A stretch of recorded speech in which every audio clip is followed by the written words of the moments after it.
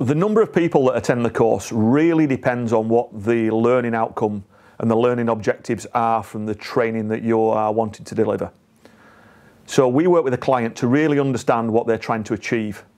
So for example, a classroom-based course on IOSH working safely, we would be looking at numbers between 8 and 14 people.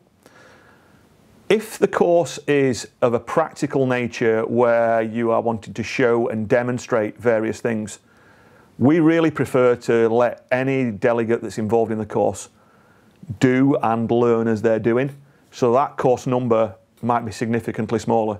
So that might be 6 people. The alternative thing that we do is we provide one-to-one coaching for certain people within the organisation.